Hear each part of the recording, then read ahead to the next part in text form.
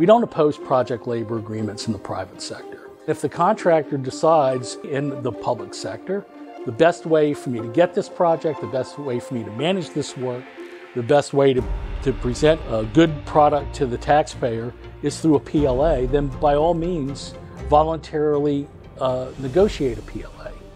What we are opposed to is the federal government saying on every project in excess of $35 million, we've decided without any evidence, without any support, without any data, that all of those projects should be conducted under a project labor agreement and requires the contractor to negotiate that agreement, typically under the terms demanded by the labor unions. That's what we're opposed to.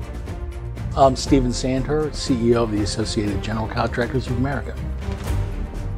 The Biden administration's proposal on mandated project labor agreements, first of all, it reaches a conclusion that every project in excess of $35 million automatically should have a collective bargaining agreement, notwithstanding whether there's available union labor in the vicinity, notwithstanding whether the result of the project labor agreement forces a contractor to use trades that they ordinarily wouldn't use, regardless of whether it upsets local collective bargaining conditions. You're basically leveling the labor costs for all bidders on the project.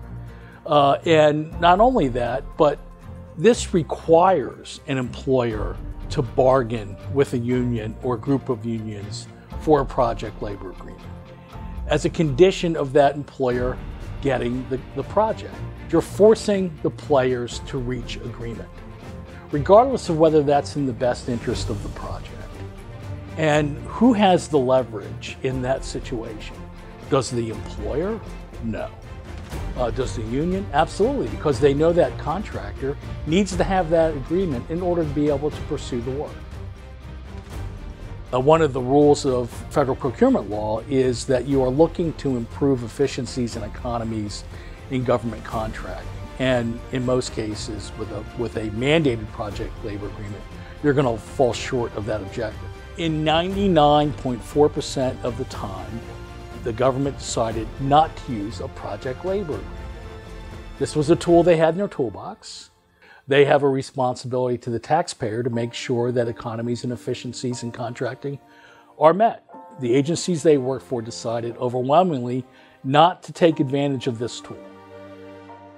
Mandating project labor agreements on federal contracts is challenging for union contractors in a couple of ways. It upsets local collective bargaining conditions.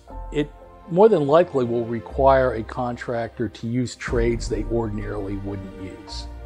And even though a project labor agreement technically expires at the end of the agreement, having a contractual relationship with those other trades could expose the general contractor to pension withdrawal liability with those trades that they ordinarily don't have a collective bargaining agreement with.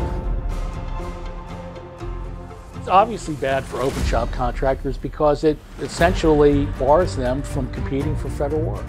Now, as a practical matter, they could go and negotiate agreements with unions and have a project labor agreement, but in doing so, they give up some of the management advantages that they have. It would require them to pay into union health, welfare, and pension programs on behalf of those employees, even though those employees likely would never meet the requirements for receiving benefits in the future. We filed a lawsuit in Louisiana in the U.S. District Court. We're challenging essentially two things. One, President Biden doesn't have the authority to require project labor agreements on federal projects.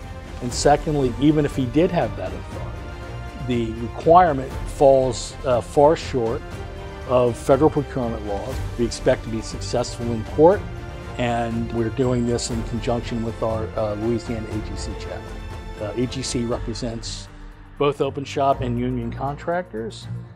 We are uniquely positioned in being able to understand the challenges that both types of contractors face with these mandated PLAs. We're trying to be a voice for everybody in the AGC, regardless of their labor posture. We think we're an honest broker on this issue, and we think we've got the law and the facts on our side.